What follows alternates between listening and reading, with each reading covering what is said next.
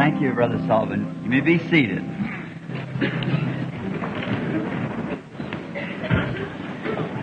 I just can't hardly express myself to thank God that how grateful I am to be back here in this tabernacle tonight. I have long remembered the visit that I had the last time here with Brother Sullivan and the people, and how that the Lord blessed us one Sunday morning in the church. And when I come up just a few minutes ago and heard them people singing, "Joy in my heart and peace in my mind,"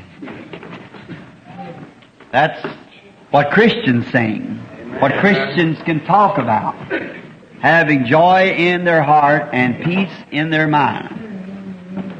And there's nothing can do that but God.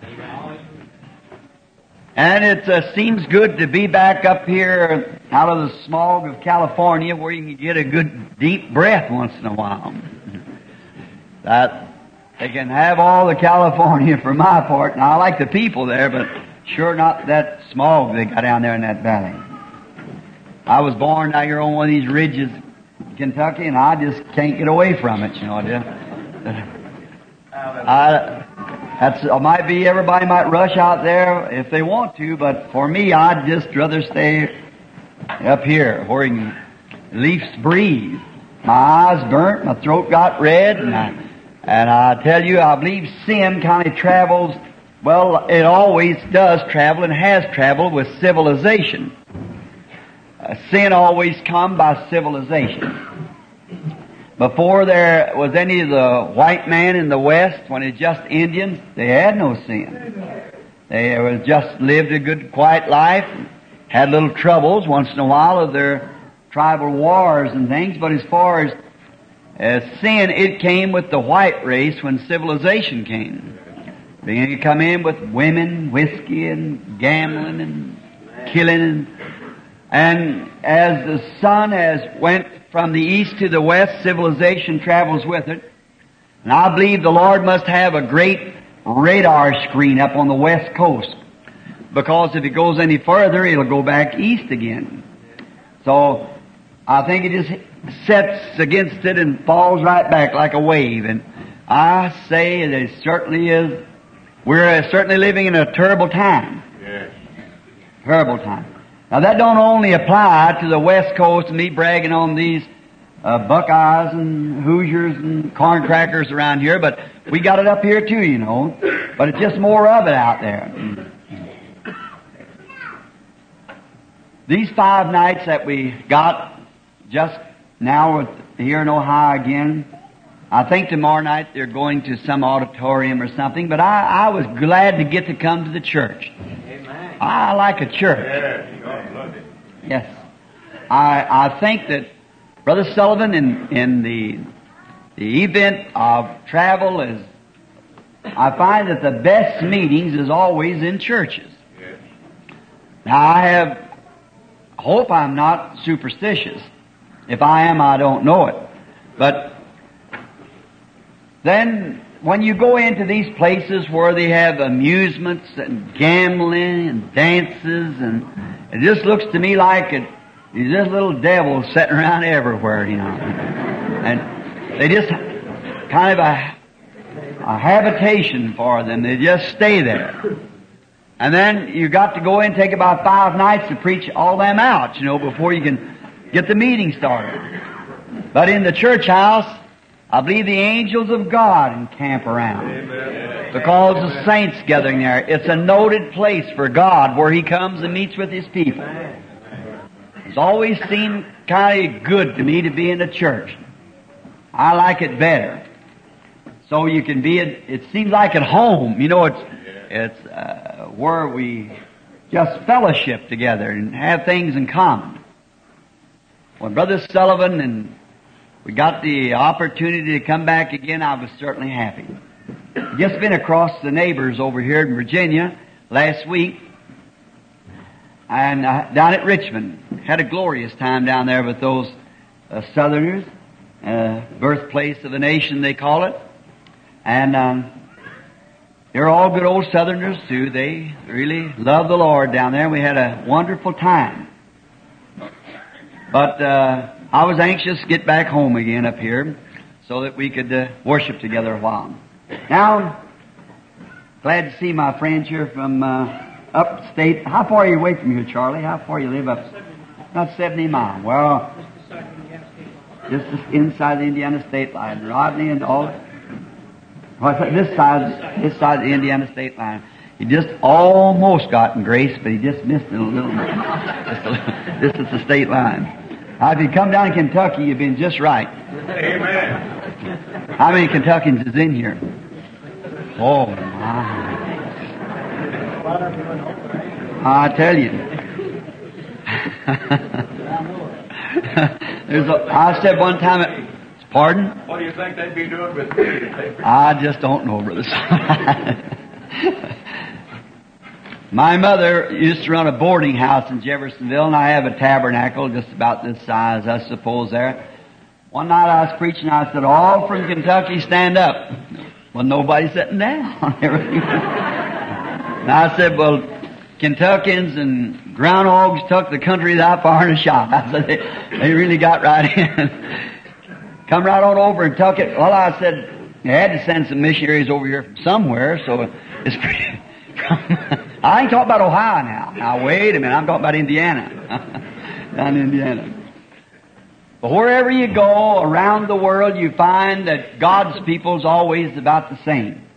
Amen. I noticed down in Africa and in the other countries where I've been, some of those people wouldn't even know which is right and left hand. But you know what happens when they get the Holy Ghost? What they do? The same thing you do when you get the Holy Ghost. Yeah. Act the same way. And they will speak with tongues. And you'd think if they were speaking themselves, when you'd hear their language, like maybe there's one kind there that I always was amazed at. They kind of click their tongue as they talk. I believe it's called Bazutu. I think it is. No, Cloza. And if you just say Cloza, it isn't right. You have to click it. Oza. Like Oza. And everything they say has got a click to it. But when they begin to speak with tongues, they sometimes speak English. See? And just whenever the people in them heathen countries receive the Holy Ghost, they act just like anybody else, no matter where it's at. It shows it's for whosoever will may come. Now, many of our brethren now are standing, and I kind of feel sorry. I wished I could furnish them a place to sit down, but we just don't have it, so I won't talk no more than 3 hours or something like that, yes. And I was just teasing. But just quick as we can feel the Lord blessing us and saying it's sufficient, well then we'll dismiss. But to have this time of fellowship around here, the fellow just don't know where to begin at. It's just so wonderful and fine. We've been having great meetings on the West Coast, as I was saying. The Lord did bless mightily out on the West Coast this time. I got up around Visalia, up there, and that's Bakersfield and Fresno, and through there they were really hungry-hearted people down through those valleys. I believe the reason I'm hungry because God is calling His church together. Amen. Feasting upon the Word of God. Now, before we start, we ought to talk to the author, I think, before we read his Word. Don't you think so? So let's bow our heads now and lay aside all of our little childish things and look to the most stern, sacred part, the Word. Our Heavenly Father, as we are gathered here tonight in this church, the church that's called by your name, the people that are assembled here are called by your name. And you made us a promise in your eternal word. If the people that are called by my name shall assemble themselves together and pray, then I'll hear from heaven. Now that's your promise, and we know that you keep all your promises to your people. We thank you for the church and for every person that's represented here. and every church that's represented. We pray, Lord, that You'll bless us together as Your believing children.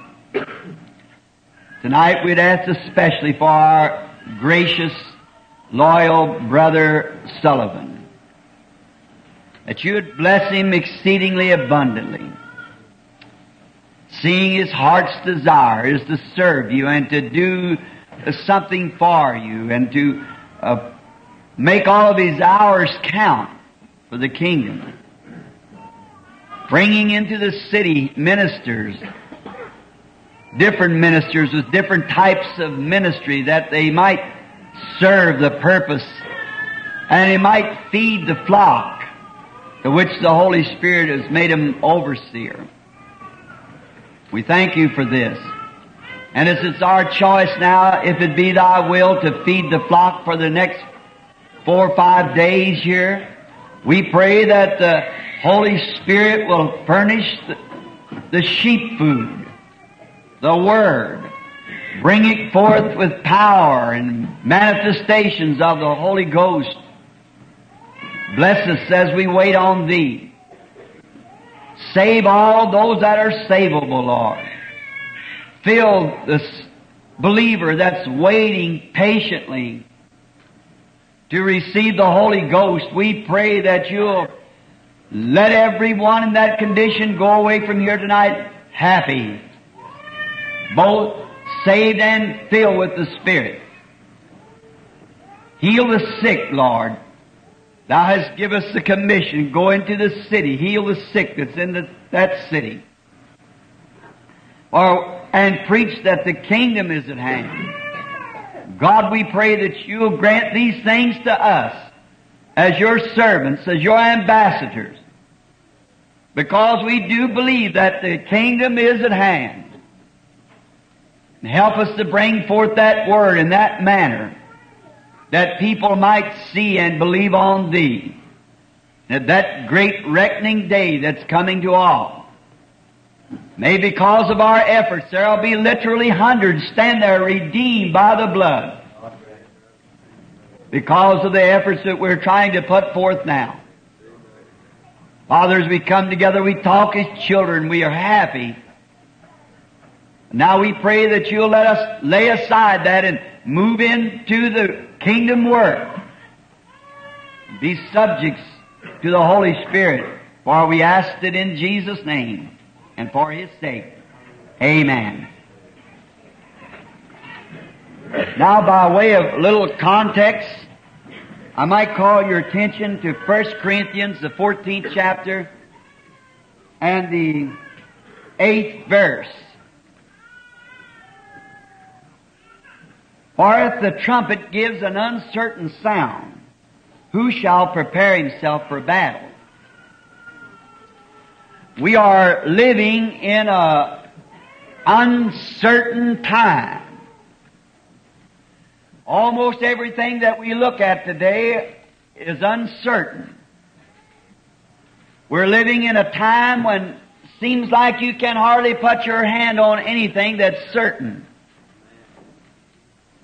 Our national security, very uncertain. We find that in that, while the international security, because that we're just at the end of the age. Amen. A few days ago in California, there was a message that was given when a Baptist brother come to lay or shake my hand after the businessman's meeting at the Clifton's cafeteria breakfast. Is Marilyn Monroe's brother, I think it was, the movie star. He's a Baptist, and he started to shake hands with me. When he did, he went to talking in unknown tongues. And there happened to be present a woman from Louisiana. And she understood French, and she said the boy spoke French. She said, I don't know one word of French. And then when she gave the interpretation to what he said, the interpreter of the UN was there. And come to the lady and to the businessman and said the lady interpreted it exactly right. Said he interprets at the UN, giving a message to me. And then I believe it was the senator of some state was just talking to Brother Shakarian, and up in Greenland where this nation is prepared from Greenland to destroy the earth with atomic weapons. Just one touch, and any nation will go plumb off the earth. See, the only thing we hear is just, they got a bomb will do certain things, but they got it bigger than that, you know. You don't let all your secrets out when it's in national affairs. And this man is coming to Miami in July, where I'm to hold a meeting at Miami, Florida. And there was a missile got in a screen. And something in the screen, and this man had orders to pull a lever. And that would have been it. But he said himself that he could not pull it, which would have loosed I don't know how many big rockets of bombs and whatever more, and the battle would have been on. But something wouldn't let him pull it. I wonder if that was God. That there's somebody here that's not saved yet. Hallelujah. That it just can't happen till that takes place. That just shows how close we are. Amen. See, the angel said to Lot, get out of here, because I can do nothing till thou hast come hither. He has to get out first before he could do anything about it. So, years ago, the big nations were predominant. Those who had great ships and many men, like China and Russia and United States, they were predominant nations. That's no more. Any little nation can just destroy the whole earth. So there's no more in size of it. It's just waiting for time. Now let's not look at that too lightly. Oh, you say, Brother Branham, I've heard such things as that before. I know it. But you're going to hear it one time, the last time. And everything else so close at hand, I'm just listening for it most any time. And what kind of a people should we be at this time? The sinner ought to be screaming for mercy, and the Christian ought to be shouting the praises of God. Amen. Right? Amen. Someone said, one time said, Brother Branham, you scare people by saying Jesus is coming so quickly. Well, it's a horrible thing to think that our world is coming to the end. I said, not for the Christian. It's the most glorious thing he can have on his mind, is to think that our Lord might come at any time. Hallelujah. It'll all be changed then. It'll be over. I believe the boys got a little book here that the businessman printed, the vision that the Lord just gave me recently. I hope you get to read it. Yes, Paul said, I have fought a good fight and finished the course and kept the faith. Henceforth there is laid up for me a crown of righteousness that the Lord, the righteous judge, will give me at that day, and not only me, but to all who love His appearing. Oh, when you love the Lord, it takes all the fear out. Amen. You're just going to meet Him.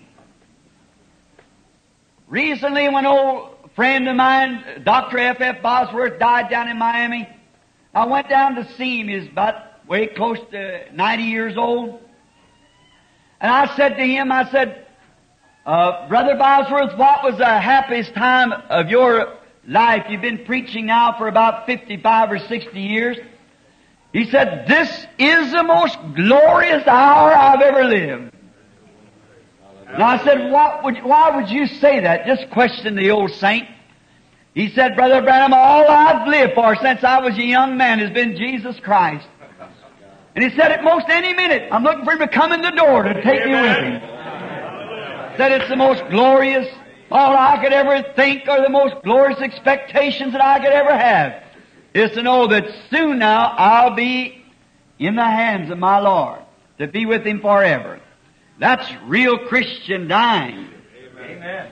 That's not real Christian dying. That's real Christian going to be with Him. Amen. Like Paul Rader said when he was dying, Los Angeles, as we call death, he called his brother Luke. He said, think of it, Luke, we've been a long time together. But said, in 5 minutes from now, I'll be standing in the presence of Jesus Christ, clothed in His righteousness.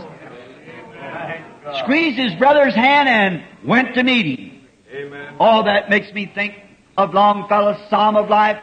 Lives of great men all remind us, and we can make our lives sublime. With partings leave behind us footprints on the sands of time.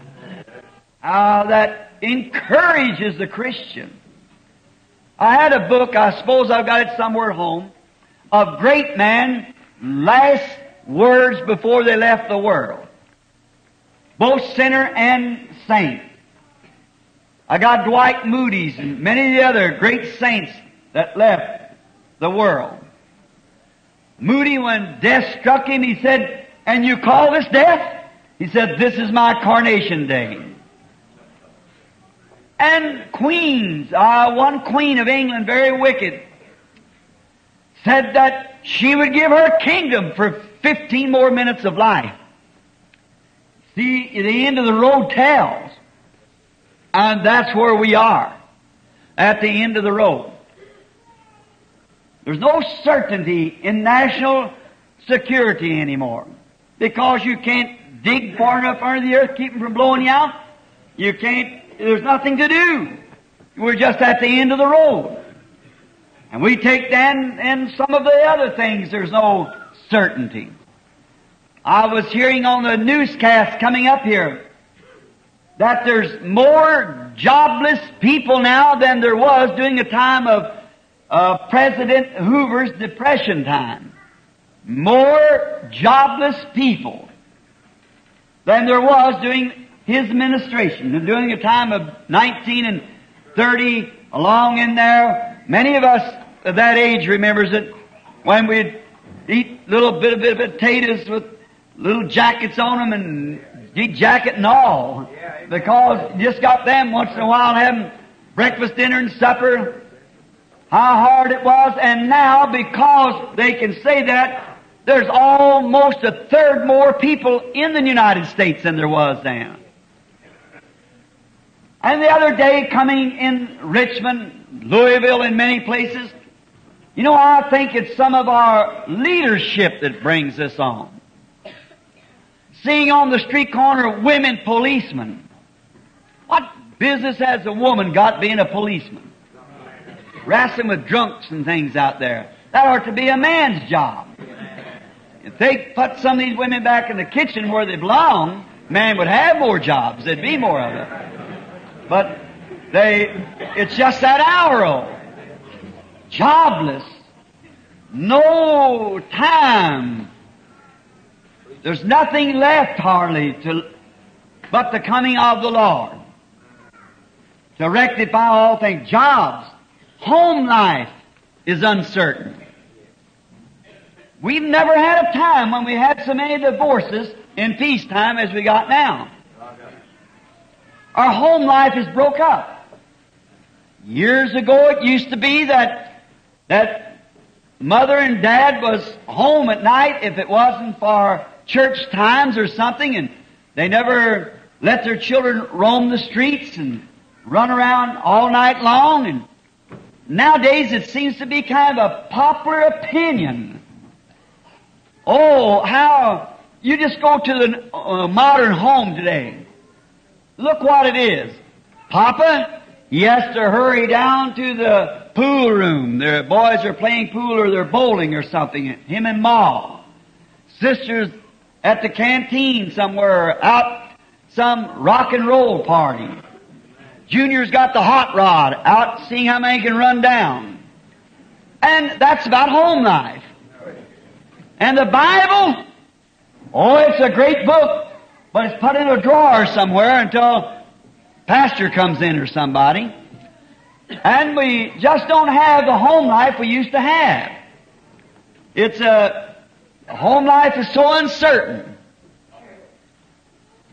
A man nowadays getting married, you young fellas, you better pray a long time. Ask God to give you a companion. You young women the same way. Because it is so uncertain.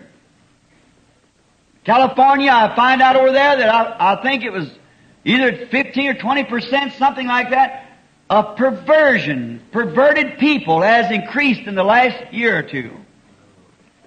Oh, it's terrible. And home life is uncertain. Politics, uncertain. There's no certainty in politics anymore. The parties can't even have any certainty. There's not any fairness among them anymore.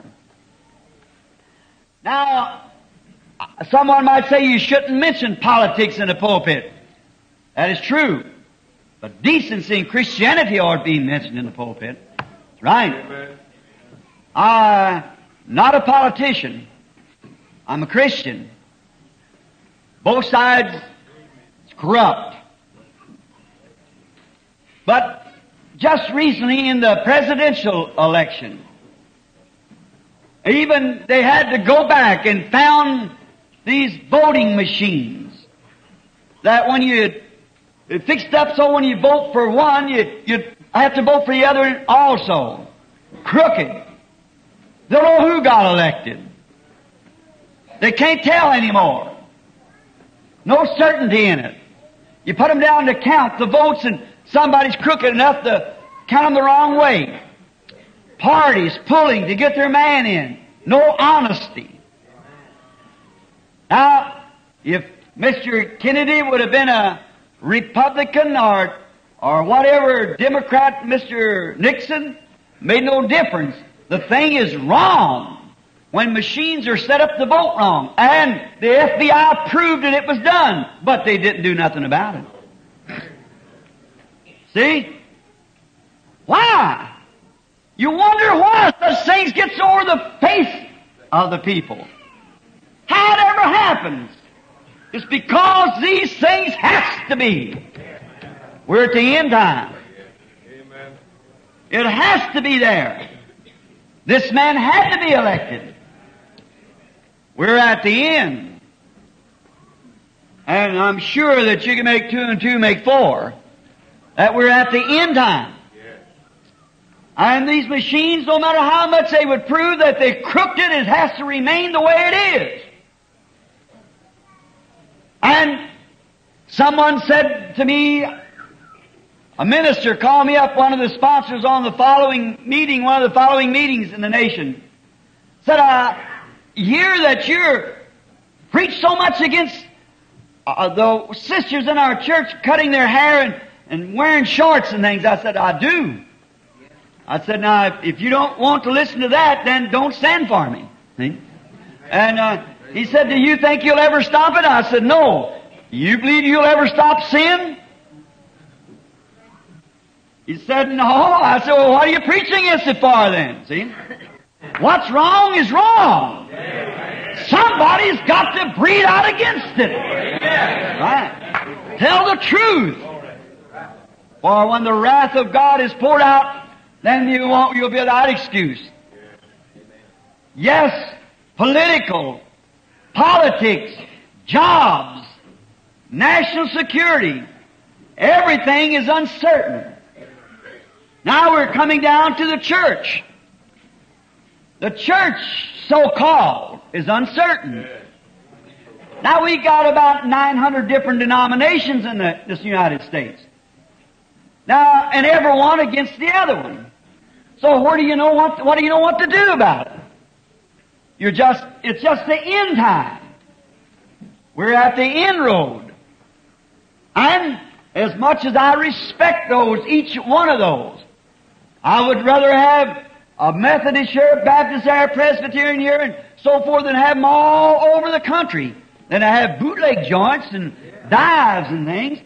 They'll do a little good no matter where they're at. If it's little missions and like someone said, and I hope I don't hurt anyone's feelings, when someone said I'd rather be a Campbellite than have no light at all. So I guess that's about right.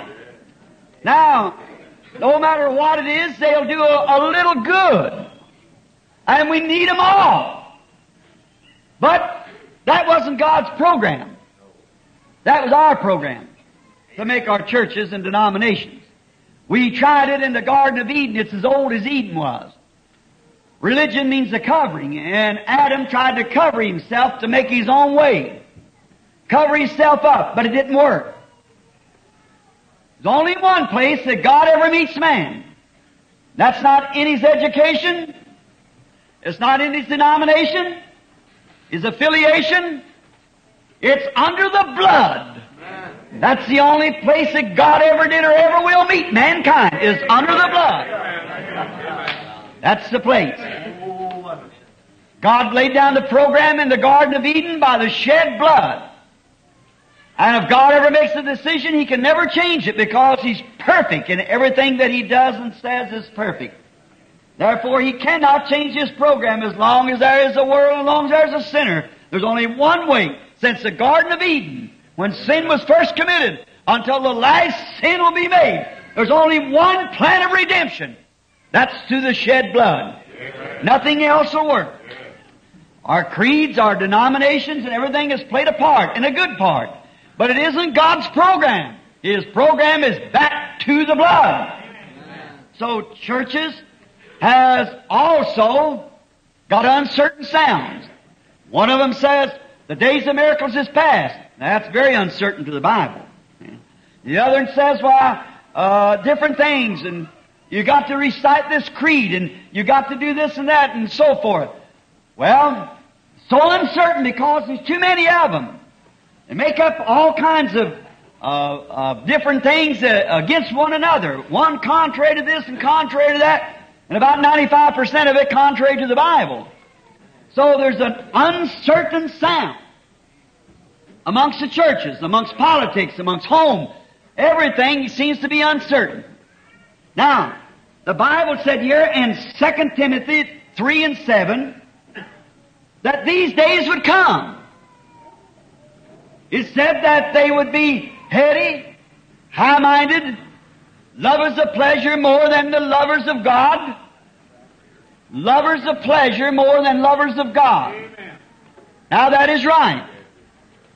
The television has come into the home and holds people away from the prayer meetings. It's got an attraction to it that's attractive and beautiful.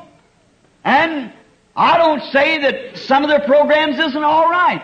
There's a lot of it that isn't. We know that. But yes, 99% of it isn't all right. But say there be 1% of it.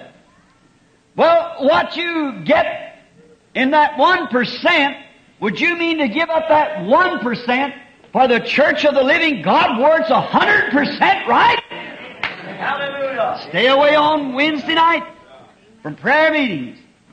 But sin is attractive. Any way you take it, sin is attractive to the human being because he's a subject of the fallen race that we are. And it's attractive. Satan knows how to make it attractive. He's a genius at his job. And if he can't get it out there in the world affair, he brings it right into the church. He comes right over on our own ground. That's the reason, brethren, sisters, we should recognize him. It's time that the church was spiritual. To recognize, know God. Not by creed, not by denomination, but by experience. Amen. Being filled with the Holy Ghost. A few days ago over in California, I just come out of Beaumont, different places where we've been having meetings, and the anointing of the Holy Spirit was great upon me at the time, like it gets on you and the rest of us. And you can walk out on the street and just feel the pressure. Now, if you don't have that anointing on you, you don't pay much attention to it. You just go along. Listen, church. That's the reason that someone thinks I'm real hard on them. It isn't that. I don't want to be rough on people. But if you just come down under the anointing to where you can feel the presence of God, then walk into the presence of sin. It turns you around. And you can't hold your peace. Got to say something.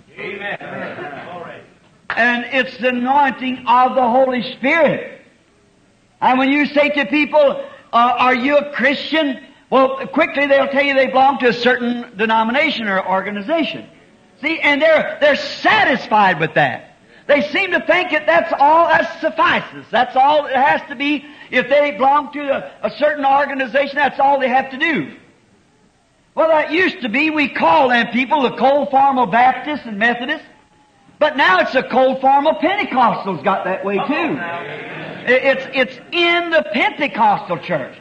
Each one wants to say, I belong to this or and that's all right. I'm not condemning that. That's fine.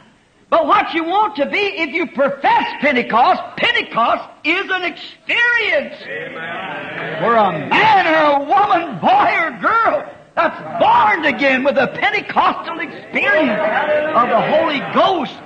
Hallelujah. And as soon as you receive that, the whole world seems to weight you down. Oh, you yoked yourself up with Christ. And it brought tears to his eyes and grief, even death to his body. When the world in that day was so sinful, what do you think it does today? I was in a place, I believe it was in Athens or somewhere, and I seen a picture like a plate on a wall. No, I'm sorry. I've got it on a recording or a picture of the famous picture of 3 minutes until midnight that science says that's where we're living. 3 minutes of midnight. And that was said about 3 or 4 or 5 years ago. I believe we're into the seconds now of the ticking away of time. Now, I can be wrong, but it just seems that way to me.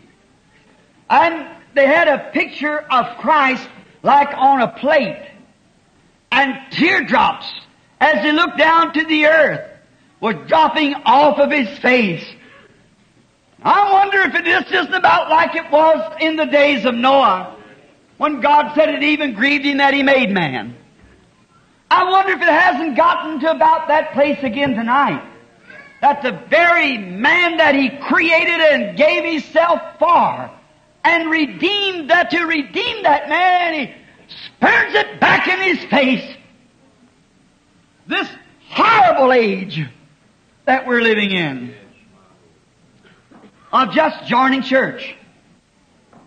That's, if you think that you are a Christian and something told you you was a Christian because you made a confession and joined church, that's an uncertain sound.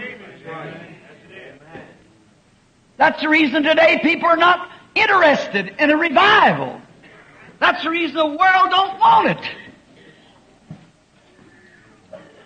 We've got to have a certain sound to it. A certain sound. And the reason today that when we have a protracted meeting or a gathering together, they don't get the real certain sound. But when they had a revival on the day of Pentecost, there came a certain sound from heaven like a rushing mighty wind that filled all the house where they were sitting. That was a certain sound. It was an evidence that God was in the midst of them. The church today, just like it was in Eden, at the east of the gate, there was Cain. He made an altar. He built it there and erected in memorial of Jehovah. He wasn't an infidel. He made the altar and in commemoration of Jehovah, and put a sacrifice on it, and laid himself on the altar, and called out to God. And God refused his calling out because it didn't have the right sound. There was nothing there to cry out that was dying. There was nothing, no death to appease him. That sin had to be paid for by death. The day you eat thereof, that day you die. And he put flowers and made it pretty. But there was nothing there to say that there was death. And from the altar of Abel came the cry of a lamb. There was death to pay the penalty. Blood was being shed. And today, when God, just like it was in that day when he told Cain, Cain was discouraged. He said, here's the best I can do. You can take it or leave it. Do anything you want to about it. But that's all I can do about it. That's the way the modern Christian worships today. I go to church. I help the preachers. I pay my tithings. If they got in a social party, I put my part on it. And if they need a missionary offering, I help in it. That's good. But that's not what God requires. He's got to hear the sound of death. That's God. What God wants today is you to die. Die to the things of the world and yourself. He'll scream, Lord, take me as I am. That's what God wants. He wants that sound of death. That death rattle of old man Adam that's dying. That he might come in and take his place and rule you and be your Lord. Oh, what a time that we are living.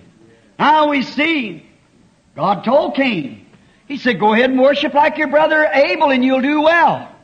Go ahead and do the way he's doing. It'll be all right with you.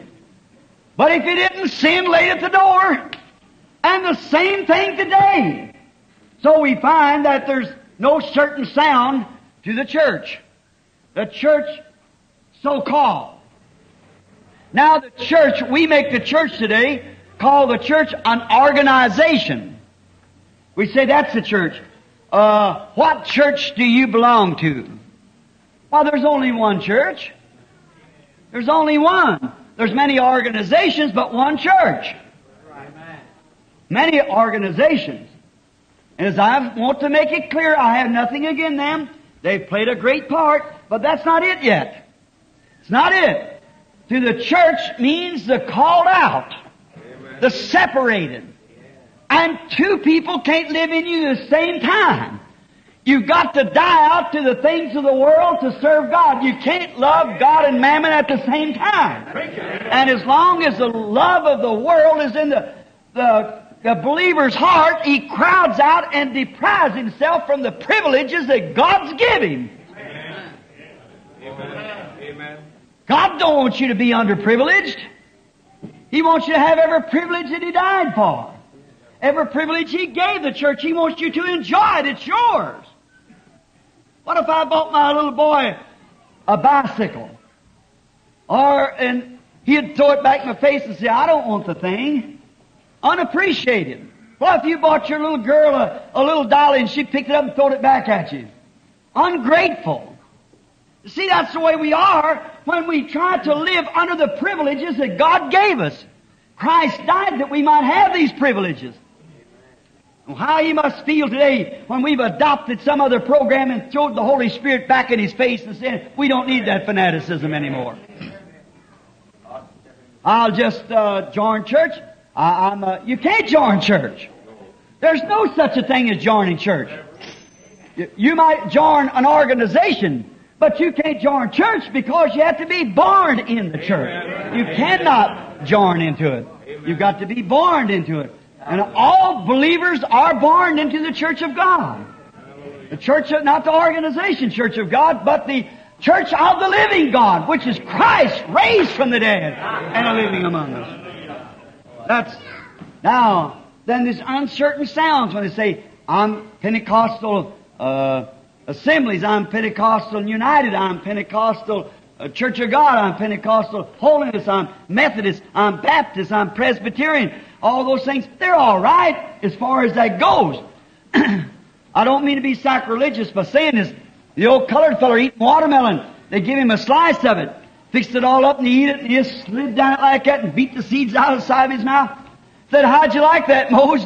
He looked at the other big part of it, where that one little piece come out. He said, boss, it was good, but there's some more of it. So that's the way it is. These organizations is all right, but there's some more of it. More of it. Hallelujah. That's what we want. More of it. Yes. Ever learning, never able to come to the knowledge of the truth. Heady, high-minded, lovers of pleasure more than lovers of God, truce breakers, false accusers, incontinent, and despisers of those that are good. Did you notice that? At the beginning of the chapter it said the Spirit speaks expressly that in the last days, that would be the condition.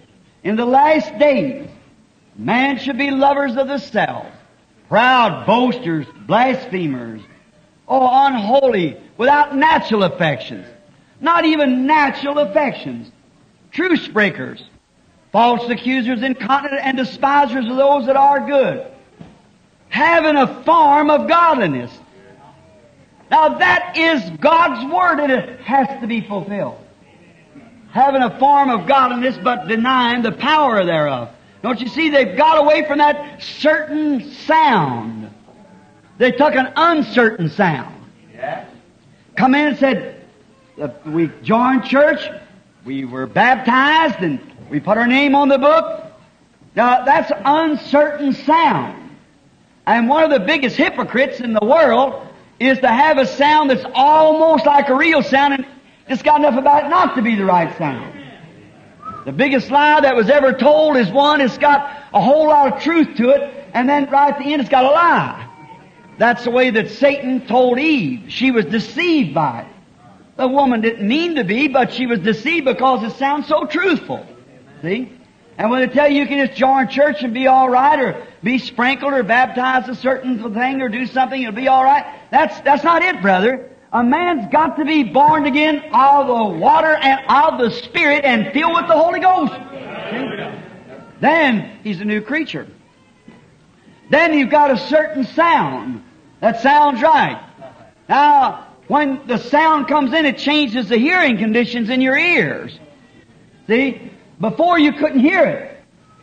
Now you can hear it. Somebody preached about divine healing, the power of God. You'd sit there just uncircumcised in the ears as you could be. Couldn't hear a thing. My pastor don't believe that. I believe that's fanaticism. But when another sound comes like a rushing mighty wind and circumcises those ears, then that's a beautiful sound when you go to hear that sound of the rushing mighty. Oh, first thing you know, it brings springs of joy to your soul and you holler, amen. That's right. Preach it, brother. Hallelujah. That's good. See, it's got you moving now and you're going somewhere. But today it's just join the church. See, it's an uncertain sound. Heady, high-minded, lovers of pleasure more than lovers of God. That's 2 Timothy 3, 2 Timothy 3 and 7. Ever learning, never able to come to the knowledge of the truth. See, ever learning. Ever learning. Brother, we got seminaries and schools and PhDs and DHDs and DDDs and QSTs and all kinds of everything. Ever learning, but never able to come to the knowledge of the truth. That's right. Got a doctor's degree, and we send our child away in the seminary somewhere and get him a great big degree or something like that, and he come out and he still there's something wrong. You can't. Now, what we need today, and let me straighten my statement. Today, preaching, a minister, a gospel preacher is not a man so much could be. He could still have this and be a preacher, but we're relying upon a degree that we got. How we got a Bachelor of Art and how we took Bible and learned this. The devil knows more about the Bible than you'll ever know. I tell you that now. He knows all about it. Some of the best Bible students I ever met was infidels. They just studied day and night. That's right, to fuss with you about it. It is, the Bible isn't to be fussed about. The Bible is to be lived. Amen. See, if you put that seed into unfertile ground, it won't live. But if you put it into fertile ground, it'll live. Did you read here not long ago how they went and got some of that wheat out of the garner in Egypt that was put in there by Joseph? Got sunflower seed 4,000 years old. Sunflower seed 4,000 years old. Planted in the ground, it brought forth a sunflower. Amen. Wheat brought forth wheat. Why? It was germatized. That germ doesn't die. See, it's in there. No matter where they put you, if you're born again and filled with the Holy Ghost, you might not be enough ashes to hold on your little fingernail. But you'll come forth again at the resurrection because you got life. Amen. You've been endued with power and on high, and there's life in you. There's a sound taking place. A sound, a certain sound that you know what happened. You died and was born again. You become a new creature. Uncertain sounds. Uncertain sound of the jobs. Uncertainty in national affairs. Uncertainty in politics. Uncertainty in home. Then you might say to me, Brother Branham, you're saying everything's uncertain. Is there anything that is certain? Yes, there's one thing that's certain. It's eternally true.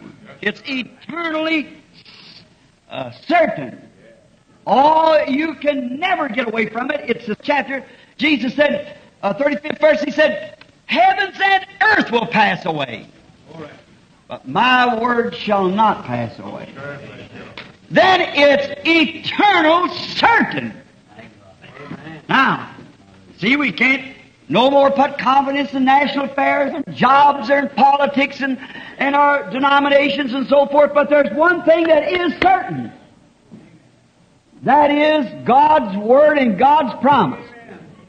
When God says anything, that settles it forever. Here some time ago, they tried to say that God made so many mistakes. You know, they said that when David played on his harp, science absolutely tried to prove that there was no such a thing as a harp in the days of David. They didn't have no harps.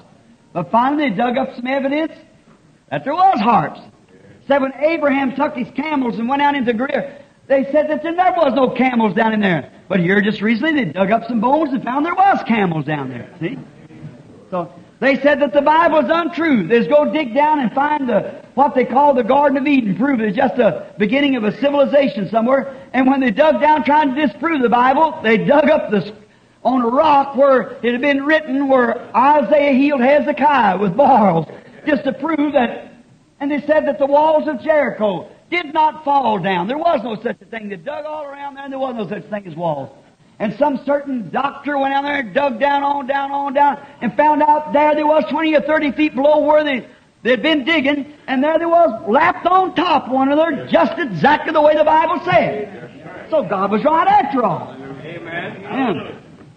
They said back your great-great-great-grandfather, if he was a critic, he said there cannot be a carriage ever go without a horse hitched to it. But we got it anyhow.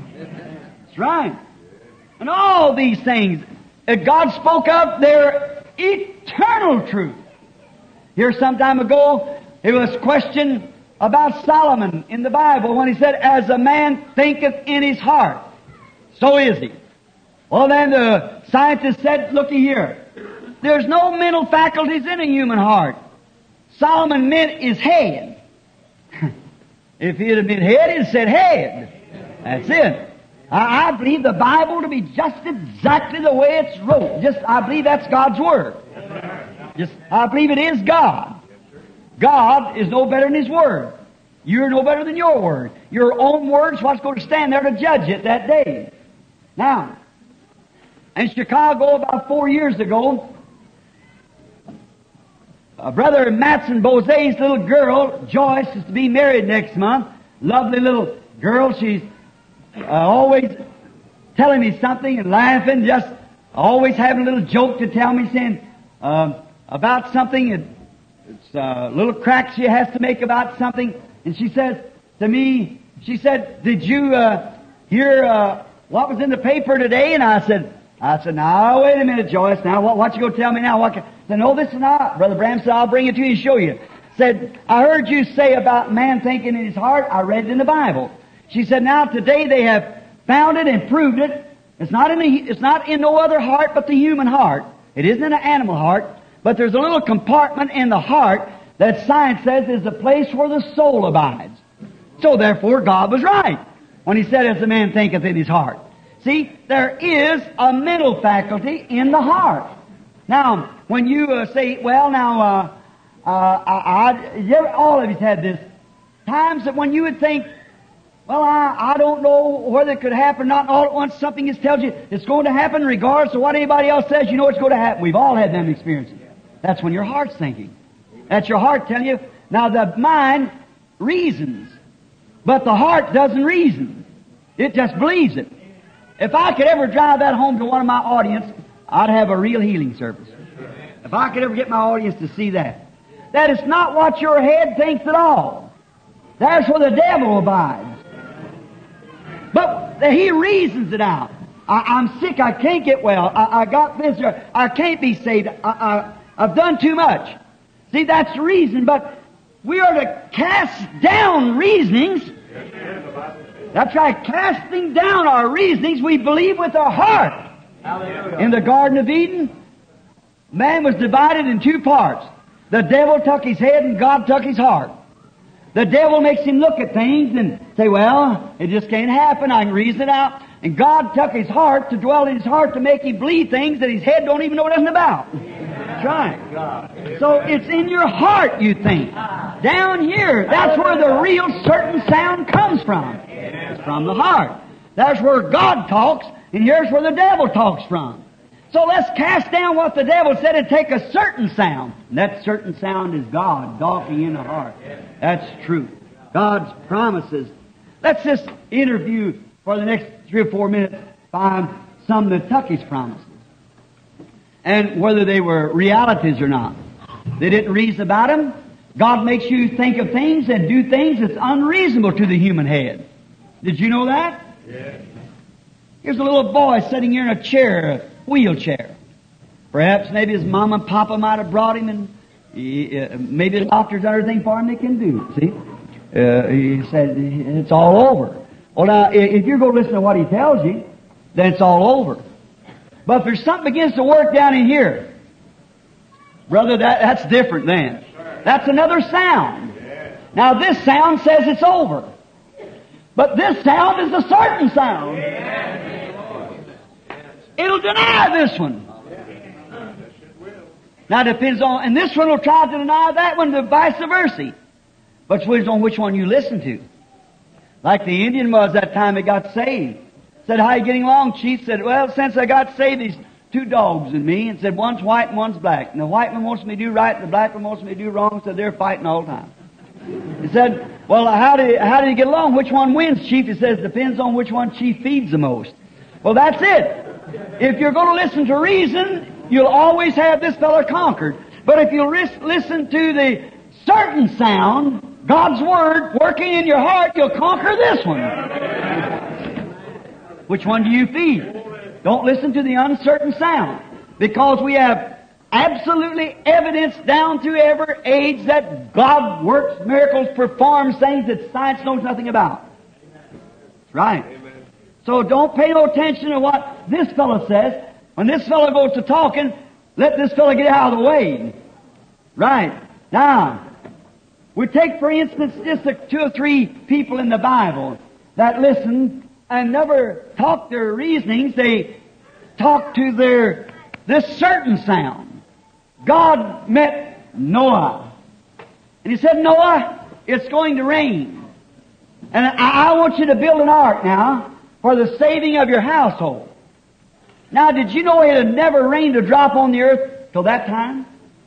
It had never been no rain. Now, could you imagine when science, you say it wasn't? Oh, yes, they was too. They come out of the line of Cain. Yes, sir, great scientists. Far beyond what we have today. Greater science. They built the Sphinx and the pyramids in them days. We can't do that today. They had materials and they had powers that was beyond anything that we've got. Unless it is the atomic. They had it harnessed. And they did things that we don't know nothing about. They could make a mummy in them days. We couldn't do it today if we had to. No such thing making a mummy today, but they did. See? They could embalm in such a way to make them look natural plumb on till this day, thousands of years later. We don't have that. They had dye that would last, and just many things there that we don't have. Their science was advanced to us. Now, science might have said, now I want to ask you something. Where in the world is that water coming from? I can see it all the way up to the stars. I can see all the way to the moon. I can see all the way to the sun. We got instruments here that can shoot a message over to the moon. We can go over to the stars. We can go over to Mars. Things like that. Tell me where the water's at, please, Mr. Noah. Well, I'll tell you. I heard a sound one day, and it was the voice of God that told me to build an ark. And I just as sure as there is a world that we're living in, God's going to destroy it with water. And it's going to rain right down out of that heaven. God's able to put it up there. If He said it would come, He'll make a way of it. Right? Now, if it hadn't have been sure and know that that sound was certain, the first critic had said, well, maybe I misunderstood. That's the way people do today. The doctors say, you're no better. Well, maybe I misunderstood. Maybe oh my. See, but if you're sure of that certain sound, if the trumpet gives an uncertain sound, who can prepare himself for battle? If it's uncertain, what would a soldier do if it was this preparing for battle and they give the sound and it didn't sound just like the regular sound to go to battle? He wouldn't know whether to retreat, whether to go to battle, or whether to sit down, or eat his dinner, or what to do, or go to bed. If it didn't give a certain distinction in the sound. So God's Word doesn't make any scruples. It gives a certain sound. Certain sound. When God speaks to an individual, it's certain. I don't care what anybody else says, what science says, what the nation says, what the world says, what the church says, what anybody else says. It's certain. God's Word is a certain sound. Every man that ever heard it and obeyed it done something too. Now, Noah, being warned of God, moved and prepared an ark, the saving of his household. That was a certain sound. God said it's going to rain, and it rained. And those who found a way of escape took it. Those who didn't perished. The same God that said it will rain said fire is going to fall from heaven and destroy the world. Amen. There's a way prepared for you. Those who will take it will escape it. Those who do not will perish. The sinner will perish with the sinful world. But the redeemed will be redeemed by the Holy Spirit. Noah stood right in the door of that ark and brought judgment upon the earth. Judge them people because they did not believe the message, what God was going to do, and He brought the wrath of God upon the earth. But standing in the door of His ark and preaching justification, stood in the door and proclaimed God's Word because it was manifested to him as a certain sound that God was going to do it. Tonight is your brother. I stand in the door of this ark, Christ Jesus, and declare to you that He's a Savior, a healer, a coming King. And from these messages of ministers in the door will bring the wrath of God and judgment upon the nations, upon the world. It's a certain sound. We know it. It's God's Word. And all that doesn't seek Christ for salvation will perish. They that sin will perish with sin. They of the world will perish with the world. Noah wrote above it in his ark because he stood in the door of the only preparation God had of escape. And I say today that your church won't save you. Your creed won't save you. It'll take God to save you, the Holy Spirit, and you're baptized by the Holy Ghost into the ark of Christ Jesus. For by one Spirit we're all baptized into one body. The only thing that'll save you. Hear it. Don't take the uncertain sound. I'm Methodist, I'm Baptist, I'm Pentecostal. I've done this, I did this. Don't take that. That's an uncertain sound. But when God comes in, that's a certain sound. You know about it. All as long as you ever live on this earth, you'll still know it. It's something that happens to you. It was a certain sound. It made Noah act crazy before it was manifested, before it was brought to pass.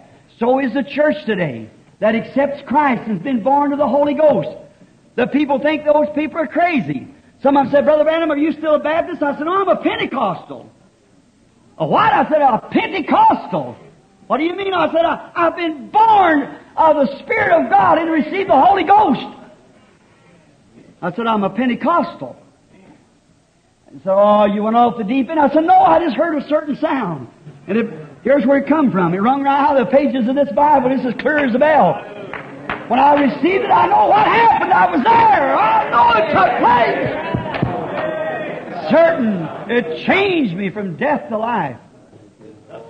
It done something for me. It's a certain sound. I know I act crazy to people, and you act crazy to people too. You have received it. But we know where we're standing. We know what we're talking about. It's a real sound. It's just the same kind of sound that come in the Bible makes us act the same way. It'll make the black man, yellow man, brown man, all act the same because it's the same sound. Amen. A certain sound. The trumpet gives an uncertain sound. Well, I could be Methodist, Baptist, Presbyterian, Pentecostal, the name, whatever more. See, there's no certainty to that. But when that certain sound comes, then you know it. It's a certain sound. Now, how about Noah standing there preaching away that it's going to rain? Well, the people laughed at him. But one day it was made manifest. That's right.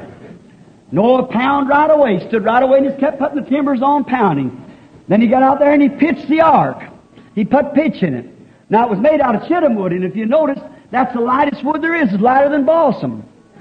And that's what the ark's made out of. That's what you're made out of, the timbers in this ark.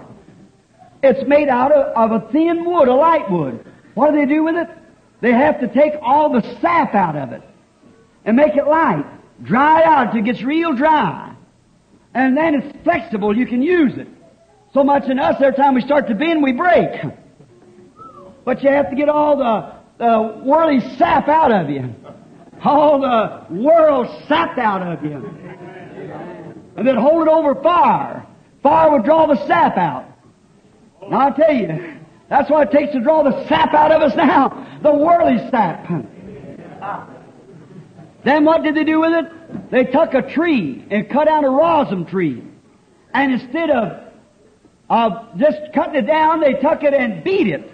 And they beat that tree until they beat the rosin out of it. Then they took the rosin out of that and poured it into this shittim wood, and when it did, it filled up all these crevices, and it's harder than steel. That's right. Then it was in the ark. And God pitched it on the outside, or Noah did, on the inside and outside, He pitched it. Well, that's exactly the way God told Him to build it. And that's the way we build it today. We can't pour these waters and things into the church and make it anything. You can be baptized face forward, backward, whatever you will. It won't do no good. Not a bit. We argue about creeds, about sprinkling, about pouring, about this, that, and the other. Well, what good does it do if that's all you got? That's right. And I said, I don't know where they ever was. One time when I was a little boy, there was, brother and I was out back at the farm, and we found an old turtle, and he was, you know how they walk with their feet like that, funny looking things. And brother and I thought that's the funniest looking creature we ever saw. So when I got right up to him, I went, draw back in like that. It's like, you go to preaching the gospel and literally laying it on, you see them old turtles just, draw back in the hull. Go down this one. Mm-hmm. Yes. And I went up to him and I said, wonder if we could make him walk. Well, we pinched him and we done everything we could. He wouldn't walk. Pushed him, kicked him around, it didn't make him walk. Well, I went over and got me a switch and I poured it on him, and he didn't walk. And I said, well, that's it. You can't whip it into him. So then I said, I'll fix him, brother. We went out to the spring down there and a hole of water. I just stuck him down there. I said, I'll drown him if he'll walk. I held him down there, just a few bubbles come up, and that's all. Just all right. Brother, water don't do it. But you know how I made him walk? I got me a piece of paper and made a little fire and set him on it. Brother, he walked then. Yep. If there's anything that'll make the church walk right, do right, show itself, is the baptism of the Holy Ghost and fire coming down from God out of heaven to straighten the church out. Not a fuss about this or fuss about that, but a baptism of the fiery love of God that comes down and sweeps the things out of your heart and makes you a new creature in Christ Jesus. Women will let their hair grow out, and man will quit smoking cigarettes, and I tell you, and all these things will straighten out if you just get the fire down on it. True. Now, it seemed awful strange to Noah when he was doing this, but he heard that certain sound. That's what he wanted. Now, let's take another fellow. There was a man by the name of Moses on the backside of the desert, just as full of doctrine as he could be. He knowed all the ins and outs of all things. He could even teach the Egyptians, the smartest people in the world. He could teach them some theology. But one day out there, he saw something on fire, and it kind of attracted him. That's what it needs today, is a church on fire. To attract some of these Moses around here somewhere. To attract some of these sinners. It takes fire to give an attraction. You let a scream go up the street, a fire reel, everybody jump in their car and try to follow it. There's something attractive about a fire. What we need tonight is Holy Ghost and fire. That'll attract the believer. I see something. I remember an old friend of mine named Ben Pemberman. Oh, he's quite a fellow. Over in St. Louis. He had a tent meeting going on down there, and nobody would attend it. So he run down the street there, a little piece right in the middle of the town, and he hollered, "Fire, fire, fire, fire!" And up the street he went, throwing his hat as hard as he could. Had a tent up there, and everybody began to run and see what's the matter with this crazy guy. He ran up there and jumped up the pole and come right down. Is this a clown? Like, come right down, jumped up the pulpit and hollered, "Holy Ghost and fire," and then started preaching as hard as he could. See, something attract the attention. And the best thing to attract a wayward man is Holy Ghost and fire. That's what God did. Now, Moses didn't think he could do it. He tried it on his own doctrinal standpoints, and it didn't work. But God one day spoke to him and said, "Take off your shoes, Moses. I know you're a prince in Egypt, but you're nothing in my sight. Get off your shoes. You're on holy ground. Get all rid of all that stuff you got in you." And he heard a sound. He said, "I'm going to send you down to deliver my people." Now, it wasn't uncertain. Now, how did Moses know that wasn't uncertain? What if he said, "Who is this talking to me? What is it?" Because the voice that's talked to him was exactly with the Scripture. That's how you know it's a certain sound or not, or an uncertain sound. If the voice talking to you isn't scriptural, then don't listen to it. Amen. See? But if it's scriptural, hear it, because it's God's voice. See?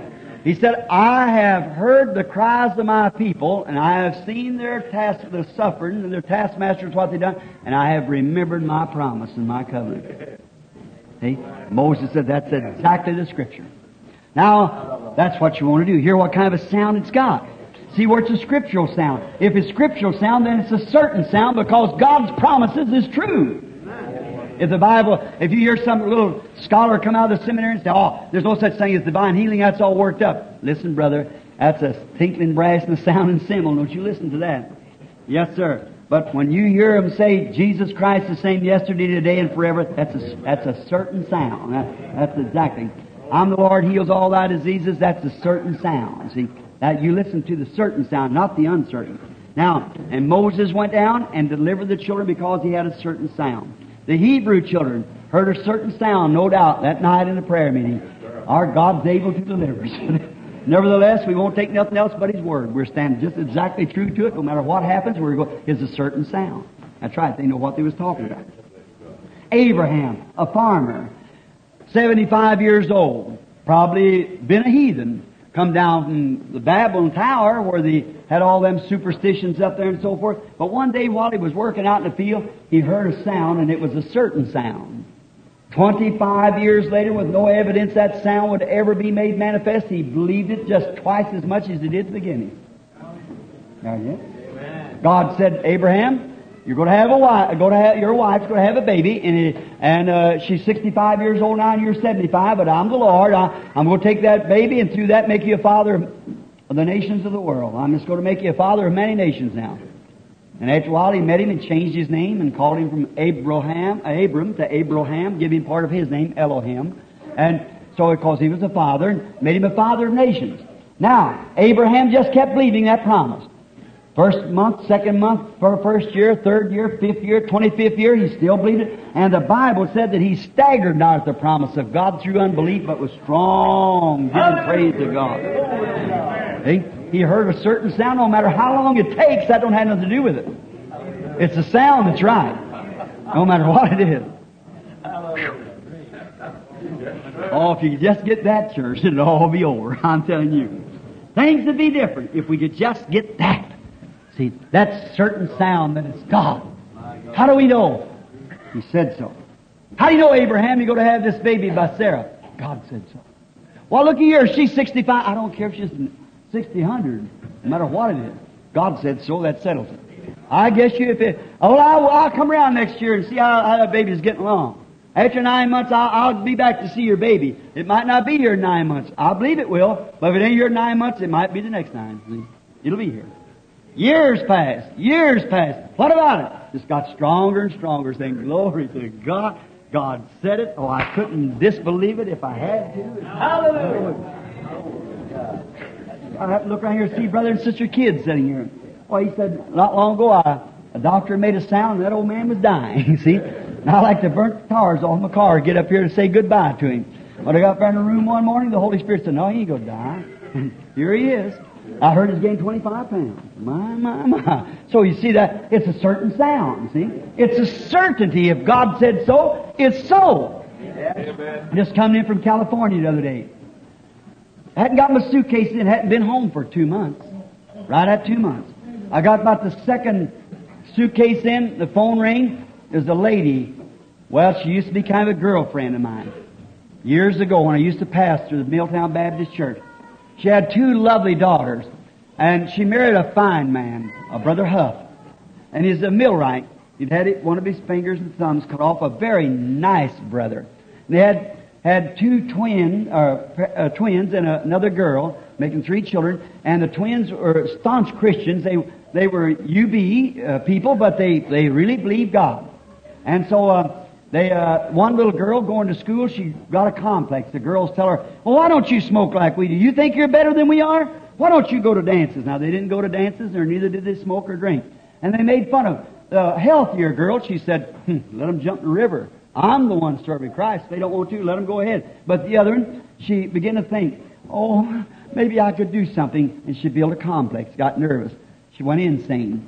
They had her in the institution 2 years. And so they're trying to doctor her, but give her all kinds of stuff and treatments and everything. It didn't work right.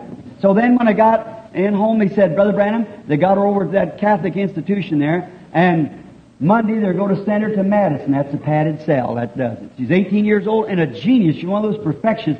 She even teaches opera and plays overtures and teaches music at 18 years old. See? Just a real smart girl. And so she a real good Christian. And they couldn't understand it. And so when they said it's going to put her then to the padded cell, that was all they give her. I forget how many shock treatments, and that's a shot in the dark, you know. And so it just made her worse. So the doctor said there's not a hope for her, so we're going to take her to Madison Monday. And so the little mother said, I remember our Brother Branham used to be down here that it used to tell us about Christ being a healer. Said and I've heard all kinds of newspaper reports and things about where he's been, this country people way back out in the country. And said, if I could just get a hold. So they called Jeffersonville, the office, and they said us in California be home at a certain day. They said, well, that'll just give us, I think I was on a Friday. Want to come in? That'd be Monday. They'd go take her away. So he went and asked the doctor if I could come over. The doctor said, no. No, don't get her worked up. Said nothing can be done for it, the psychiatrist and them with that. So they went ahead, and Brother Huff said, look, it's a Catholic hospital, said, our brother is just like if he was going to give the last rites or something, a priest. He said, well, nothing can be done. So let me talk to that preacher. Said, all right. He gave him my number. He called. I was out. Said, and told my wife, call him back. I called all day Saturday and all night, up till 12 o'clock Saturday night. Never did come in. I seen his give me the dodge, you see, keep him coming over. And Brother Huff called and said, Brother Branham, go take her Monday. I said, tell you what, Brother Huff, he don't know me, so you take me in as a visitor. Just let me go in as a visitor. And he said, all right. So the next day he come up to get me as a visitor. And the twin, one of the twins, and the other little girl got in the car to go over with me. We went over the river, and so the mother and father drove ahead. And I began to question the girl. Said, you know, the funniest thing Brother Branham said this morning, lovely little thing. She said, you know, our pastor said, started to preach on a certain thing, and changed the subject and began to talk about healing by oral. And said, Papa and Mama started crying and we did too, because we knew you were coming to get you. He said, there's some kind of healing people does in the Bible by oral. I said, sis. I said, I know what you're talking about. She said, you think that could have been pertaining, if God was trying to tell us through our pastor of something, we had a chance that way? I said, we'll see when we get over there and see what the Holy Spirit says. And when they open the door, they unlock the door and unlock it back behind you, unlock the elevator and take you up and then lock it back again, keep the people, put you into the cell. Sat there, a pretty little thing, little 18-year-old, little darling, about that high, great, big, soft, pretty eyes, sitting there, just in a terrible condition, just like that. And I said, you remember me, Margaret? She said, oh. And I said, I'm Brother Branham. Don't you remember me? Billy used to call me down there. When you come, you're just like a little pumpkin seed, a little bitty girl the last time I seen you, all little bitty dresses like that. Don't you remember me? I said, oh. Great big eyes, looking like that. I thought, oh, God. And I sat with just kind of put my leg across the end of the bed. There's a man sitting there trying to hold his wife. She is in a terrible condition. This girl sitting here, and the father was standing by the girl. The mother sat down on the other corner of the bed. We were sitting there. I kept wondering, Lord, will you say something? Will you say something? I said, don't you remember me, Margaret? And I just kept on looking at me. She couldn't make out nothing. Said, Brother Branham, only thing she keeps talking about is about blood and on the highway and things like that. Said, funniest things. And I said, how long's this been going on? Said, 2 years. And I kept talking to her. Oh, but the grace of God. Just in a few minutes, the Holy Spirit began to move in. I said, Margaret, you don't know me, but I said, all your life, since you've been big enough to know about boys, you always had in your mind you was going to marry a preacher. You want to marry a preacher. And she started to smile. That caught. See, I seen the Holy Spirit had it. And then I said, thus saith the Lord, it's over. I thought, what did I say? Many of you read about the squirrels and so forth. I said, it's over. Well, I thought, if he said that, I'm staying right with it. I said, Brother Huff, I don't know why I said that. I cannot tell you. I said, I just said it. Now it's all I know. Just said it. And I said, but you just watch. In the next few hours, there's going to be a change in here. That's about 5 o'clock in the afternoon. I said, there'd be such a change in here in the next few hours. I just spoke of it that morning in the church down at the Tabernacle. I guess there's some of the Tabernacle folks here now. Fred Softman and them, I know was here. Them down there that heard that being said. Well, I believe these boys sitting right here was down there. How many in here remember me saying at the Tabernacle? Yeah, they're here. See? I said, be in prayer. I said, something's fixing to happen. Something's fixing to happen. And when I went back out, I got outside. They unlocked the doors and let me back out. And then when I got in the car and drove around the corner, I said, Heavenly Father, why did I say it? Why did I say it? No more than it was when I said to those squirrels and so forth in the field. I said, something's fixing to happen. It was confirmed again over here at the next meeting, this last one like that, what was fixing to take place. And when I got home, I just changed my clothes and was going back down to church. Brother Huff called me. He said, Brother Branham, I just couldn't hold it any longer. Said, you know what? After you left, about a half hour after you left, the doctors come in. Said Margaret was sitting on the bed, and when I was sitting there, and I said, Margaret, it's thus saith the Lord. It's over. And her mother just hit me across the knee like that, and she screamed at her daughter, not even knowing what she's doing. She said, honey, he's never wrong. Like that. He's never wrong. I walked out of the building, and Mr. Huff called me up and said, Brother Branham, the doctors walked in here and said, what's happened? Said, the girl's come to herself. Said, we're going to take her home tomorrow. She's dismissed. She's normally and well as anybody could be. She's home tonight, rejoicing because, why? There was a certain sound. No matter what's contrary, it's a certain sound. Oh, God. That certain sound. Just 2 or 3 more, about 5 more minutes. A certain sound. How we could go on. Something happened on the road the other day. Same thing. It just keeps moving in. More and more. More and more. More and more. Why? It's a certain sound. Because you're in that woods that day. Brother Fred, Brother Tom, the rest of you all here, Brother Leo, you. When that angel of the Lord stood there in the woods and said that thing, speak that word and watch what happened, that wasn't one certain sound. That was a sound. I know it's the truth. I believe it with all my heart, with this Bible over my heart. It's God. We're at the end time. Jesus, when He was on earth, wasn't no uncertain sound to Him. He said, I have power to lay my life down. I have power to take it up again. Nothing uncertain about that. It was a certain sound. Why? He had heard from God. Right? Hallelujah. Now I feel like shouting. I feel religious now. Now we're getting down off the negative side into the positive. A certain sound. If the trumpet gives an uncertain sound, who can prepare himself? But the trumpet sounding, we're at the end time. It's with the Scripture. It'll be light in the evening time. These signs and so forth. It's here. The trumpet gives the right sound. Let's prepare ourselves. That's right. Let's get ready. Something's fixing to happen, brother and sister. Jesus said, I have power to lay my life down. I have power to take it up again. Not maybe I will. I hope I have. He said, I have. Amen. Amen. That's it. Amen. When Martha come out to meet him, when Lazarus has been dead 4 days, said, Lord, if you'd have been here, my brother would not have died. But even now, whatever you ask God, God will give it to you. Jesus said, I am the resurrection and life. Now I hope I am. Amen. He that believeth in me, though he were dead, yet shall he live. Whosoever liveth and believeth in me shall never die. Believest thou this? No uncertainty about that. I am. I will be. I hope to be. I am now. I always was and I always will be. I am the resurrection and life. I am.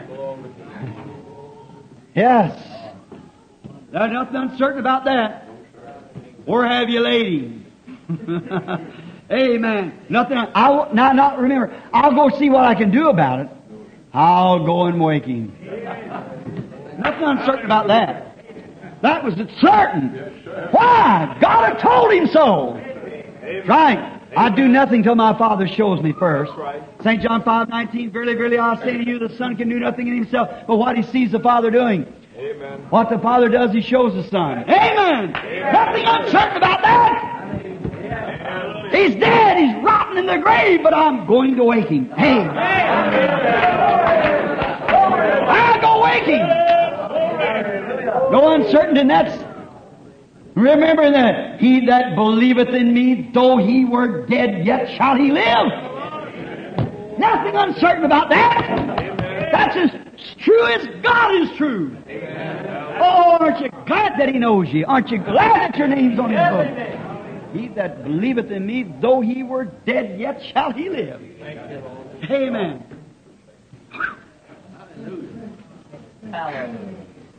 I am the resurrection and life.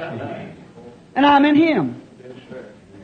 God proved by raising him up, he'll raise me too. Amen. I'm already sitting in heavenly places resurrected. As far as God's concerned. Amen. Those who he foreknew, he called. Amen. Those who he called, he justified. Those who he has justified, he hath glorified. Amen. Amen. Right now, in a stage of glorification, sitting in heavenly places in Christ Jesus, in a glorified state with the power of the resurrection in us, that's changed us from a sinner to a Christian. Woo. Nothing uncertain about that. No uncertainty. How do you know it's living in me? How do you know it's in you? Amen. That's the reason these things are taking place. Nothing uncertain about it. We pass from death unto life. Because we're alive. He that were dead, though he believeth in me, yet shall he live. And whosoever liveth and believeth in me shall never die. All that believes in him and comes to him, I'll give him eternal life. Right now we have an eternal life. Amen. And we'll be raised up in the last days. Amen. My, that's it. Nothing uncertain about that. No, it's already done. No man can come to me except my Father calls him. And all the Father hath given me will come to me. How many Christians raise your hands? Amen. Well, you're already in a glorified state. Amen. Amen. Amen. All the Father give me will come. And all that comes I will no wise cast out, give him eternal life, and raise him up to the last day. I will. Maybe I will. No, I will do it. That's a certain sound. That's certain. We're coming forth in a glorified state. This marvel of power and immortality. Nothing uncertain. What are we scared about? Oh, hallelujah! Nothing to be excited about. Nothing to be scared about. I mean, Oh my, why? It's nothing uncertain. We're certain. I'll bring him forth. This mortal shall take on immortality. It does not yet appear what kind of a body we shall have, but we know we'll have a body like his own glorious body, for we shall see him as he is. Amen. Amen. Nothing uncertain about it. We shall see him. Amen. Glory. Nothing uncertain. It's all certain. Oh, you can go ahead and take that uncertain sign if you want to, but I like the gospel trumpet that gives a certain sign. What is the gospel trumpet? Good news. That's right. He's here now. Now, nothing uncertain about it. All right. He didn't say, I'll go down and see what I can do about Lazarus. I'll go down and find out what I can do. I'll go down and try and see if I can raise him up. He shall rise again. Amen. That's certain, positive. Well, you say now, you're talking about Jesus. You're talking about Abraham. What about you? Yep, we got certainty too. Yet a little while and the world seeth me no more. But you'll see me. For I will be with you. That's a certainty. A certainty. I will, maybe I will, perhaps I will. No, I will. That's certain. I will be with you even in you. You can call fanaticism if you want to, but it's a sure sound to me that I'm saved. Amen.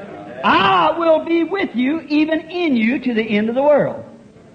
That's a certain that you'll know. How do you know that you're certain? All right. Works that I do shall you do also. That's a sign.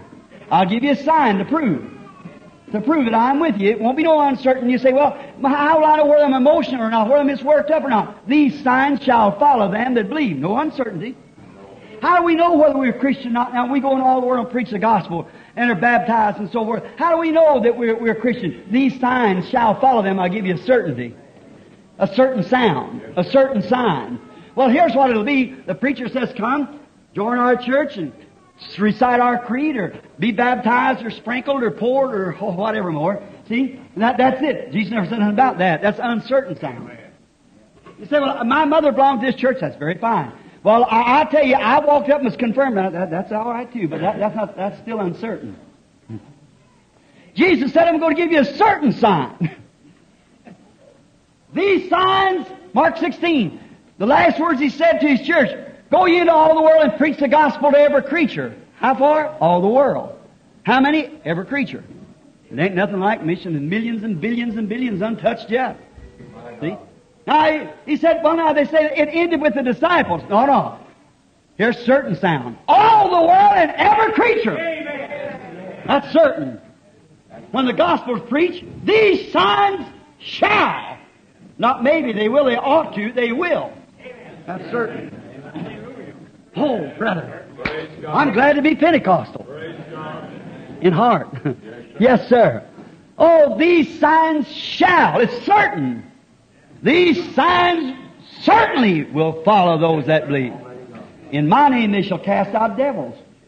Speak with new tongues. If they should take a serpent or drink deadly thing, it wouldn't harm them. If they lay their hands on the sick, they shall recover. Certain signs. As it was in the days of Noah. How you know we're at the end time? What will it be at the end time, Lord? Well, how do we know we're at the end time? As it was in the days of Lot, so shall it be. So shall. Not maybe it will, it ought to be at that time. No, it will be. The same Spirit dwelling in human flesh, discerning the thoughts of the heart, told who was behind him. You know what I mean. We're at the end time. Amen. It shall be as it was in the days of Lot. Somebody's got to rise up, something's got to do it.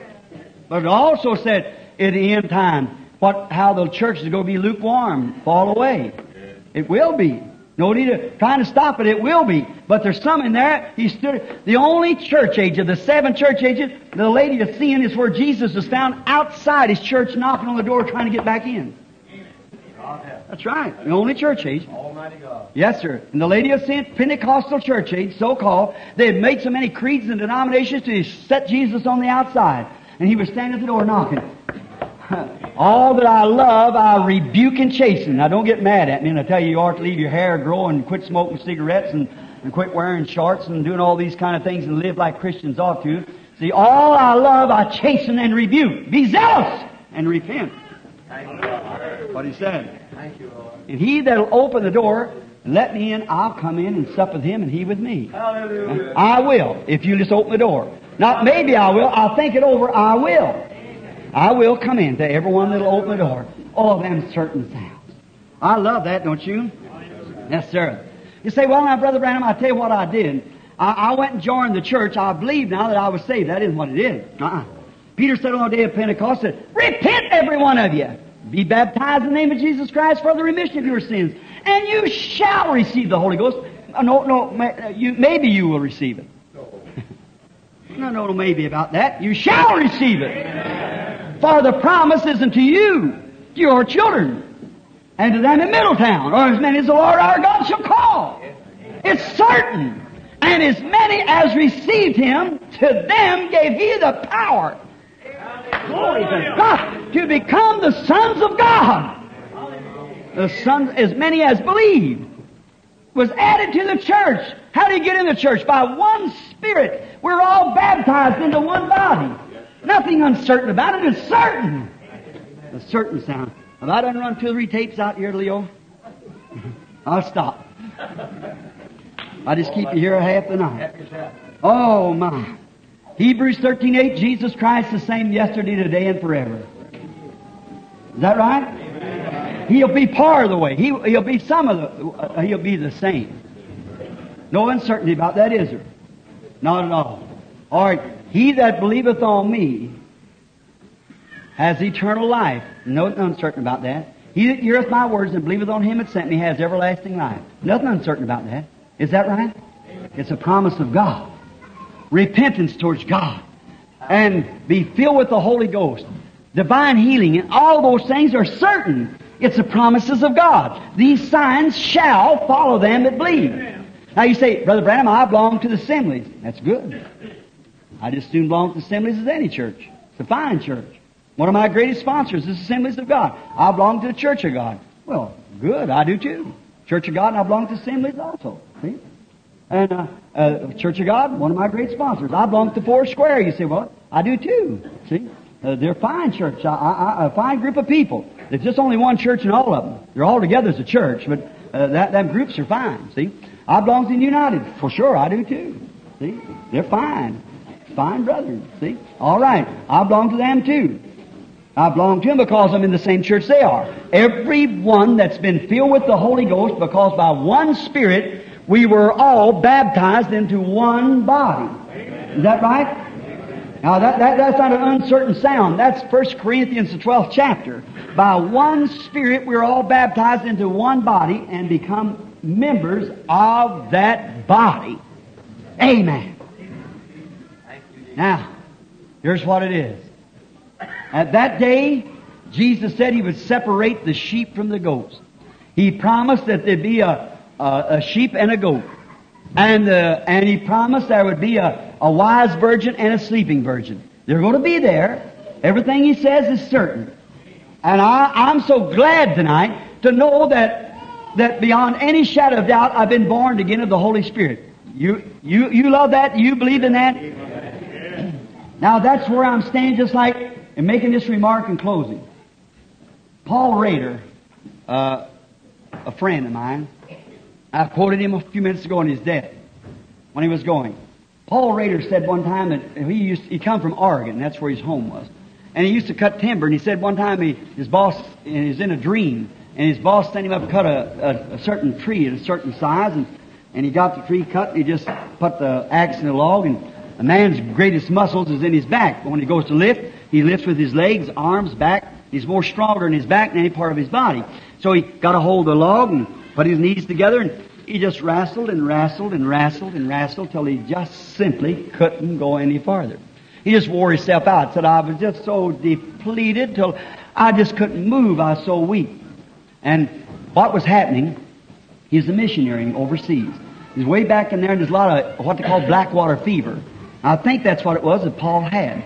No doctor around nowhere. And Paul was a great believer in divine healing, if you all knew it. And he was a great man. Billy Sunday came to Chicago one time to preach a few meetings there at the Chicago Gospel Tabernacle. And And so Paul was up there preaching, and Billy preached about a week or 10 days, and he ran out of sermons. He didn't have any more sermons. And Paul had been preaching for about 6 or 8 months there. And he said to Paul, Paul, when do you ever run out of sermons? He said, when I get a kink in the hose. He's gonna say that was Paul. So when he got a kink in the hose, got stopped up, something cut off the supply line, you see. That he just went to the pulpit. And anybody ever know Paul Rader? He'd start in Genesis and preach the Revelations and all across the Bible and everywhere else. He just got up there and started hitting away till he hit a sermon and took off on it. And so he got this blackwater fever, and they thought he was dying. And he told his wife, said, stand nearby me, pray. Kept getting darker and darker room. Finally, he went all the way out. That's when he dreamed this dream. And he said, he guessed what it was, is that fever just had him so whipped out till he was just gone. And you know what blackwater fever is? You don't live with that. So he believed God, trusted Him all the time. So he had his wife praying, her hands laid on him and praying. They had to go out by a canoe for days and days to get out of the place where they were in. And then it said he dreamed that he tried on this log until he just wore himself out. Said his strength was completely gone. Said he just got so wore out. He just sat down and leaned back against the tree. And he said, I'm done. I just can't lift that log. And where's all my strength gone? Well, I could lift that log and put it on my back with one hand. Said, walk away. Here's a small tree. And he was a very strong man. And he said, I picked up trees bigger than that any time, walk with it. And said he just sat there and just got crying. He said, all my strength is gone. I can't do nothing else. My strength is gone. And said he heard his boss come up and said, Paul, what's the matter? And said he thought that boss had the sweetest voice he ever heard. And he said, I'm finished. I haven't got no more strength. I can't go any farther. I can't pick up that log. I just can't move away with it. He said, Paul, he said, what are you tussling with it anyhow? See? He said, there runs a creek running right along by you. And said, why don't you just throw it in the creek there and get on it and ride on down. The camp's just below the hill. You go right down the riffle to the camp. Said, just roll it over in the creek and jump on it. Ride down and let it pack you down. Well, he said, I never thought of that. And said, when he turned around, he saw who his boss was. It's his real boss. Yeah. Said he pushed it in the water, jumped the straddle of the log, and said he's just so happy. He began to splash in the water like that and holler, I'm riding on it. I'm riding on it. I'm riding on it. Going over the riffle just as pretty, flying down to the camp like I'm riding on it. And said when he come to himself, he jumped right in the middle of the floor. His wife laying over a corner where he just threw her back and screaming top of his voice, saying, I'm riding on it. I'm riding on it. I'm riding on it. And brother, that's what it is tonight. One day I found out that Jesus Christ loved me. I realized that I was born to be His child. He called me and gave me eternal life. I don't know when my death will come. It doesn't matter to me. But there's one thing sure. Every word that He promised in this book, I'm riding on it. I'm riding on it. Jesus Christ is the same yesterday, today, and forever. The baptism of the Holy Ghost is for whosoever will come and receive it. Divine healings for everyone. Whosoever will may come and receive any blessing. There is a fountain filled with blood drawn from Emmanuel's veins, where sinners plunged beneath the flood lose all their guilty stains. That dying thief rejoiced to see that fountain in his day. There may I, though vile as he, wash all my sins away. Ever since by faith I saw that stream thy flowing wounds supplied, redeeming love has been my theme, and shall be till I die. Then in a nobler, sweeter song I'll sing thy power to save, when this poor lisping, stammering tongue lies silent in the grave. I'm riding on it, brother. I'm a riding on it. I come into the Pentecostal people. They had different organizations just like the Baptists did. I never joined up with any of them. I stood right in between the groups and know they were brothers in all the groups around. I put my arms around every one of them like that, and they are my brothers. I'm a riding on it. The other day in Beaumont, Texas, a certain group of people, a denominational church that had 72 churches sponsored my meetings. And they had a great meeting going on. I had a brother sitting on the pulpit, up on a platform, and the district presbyter called me that day and he said, I resent that, Brother Branham. You had a man on the platform that was baptized wrong. I said, how could you do that? I said, why? He said, well, he isn't one of ours. He couldn't be. I said, oh, he's my brother.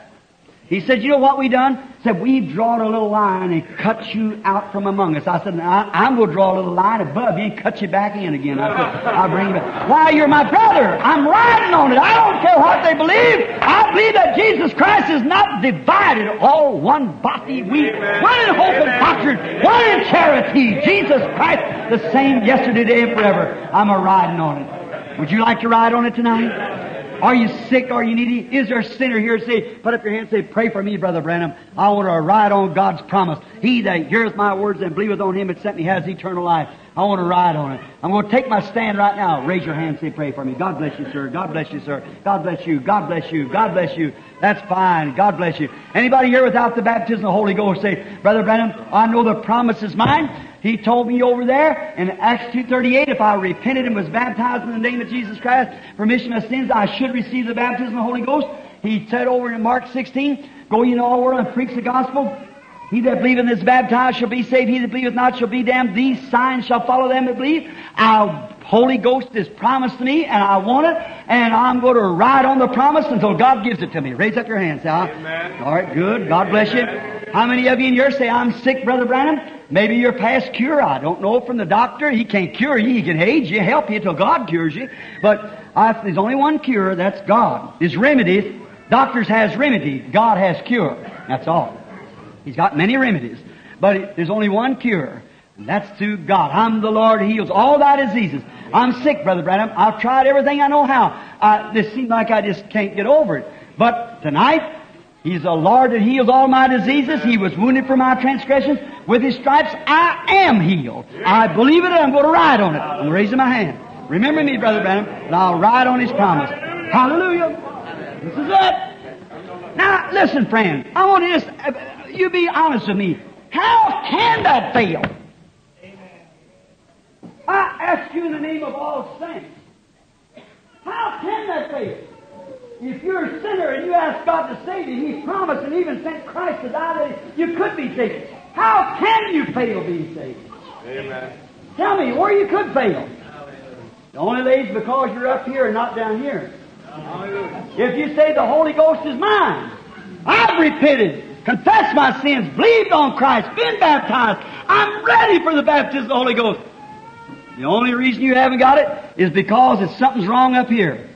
That's right. You're not thinking right. If it was coming from down here, you'll get it right now. You say, Brother Branham, I believe in divine healing. I accept Him as my healer.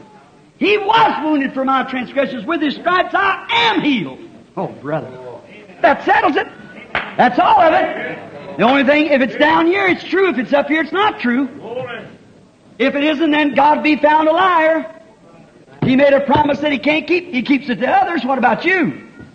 Is that right? Just think of it. You say, I want the Holy Ghost. He gives it to whosoever will. Isn't that right? I want to be saved. Whosoever calls upon the name of the Lord shall be saved. That's what it is. See, it's you up here. It's you letting the devil use this.